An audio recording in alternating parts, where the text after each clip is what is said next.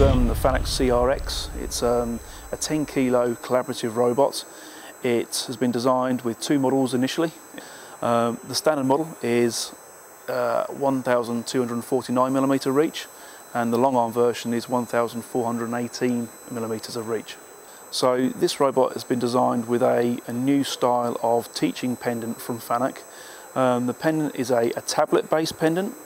It still has the common dead man handle on the back of it, and it also has a pen. It helps you select those different menus on the pendant itself. So the teaching method itself is based on a timeline where you drag and drop icons onto the timeline.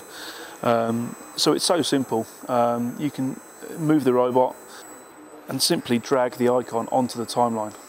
An industrial robot typically is used with guarding around it. There are safety systems in place now that allow robots to be used in safe situations. A cobot, on the other hand, has been designed with inherent safety within itself. It has force sensing, or in some cases with other cobots, other safety functions that allow them to work with no fences. The FANUC cobot solutions use force sensors. This one has force sensing across the whole 6 axes that allow it to detect forces that are applied to it from any external source, i.e. a human.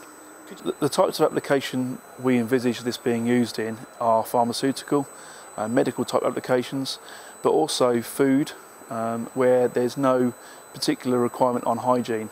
This unit is not IP67, hasn't any pharmaceutical classifications, so it's primarily been designed around them secondary packaging, pick and place type applications.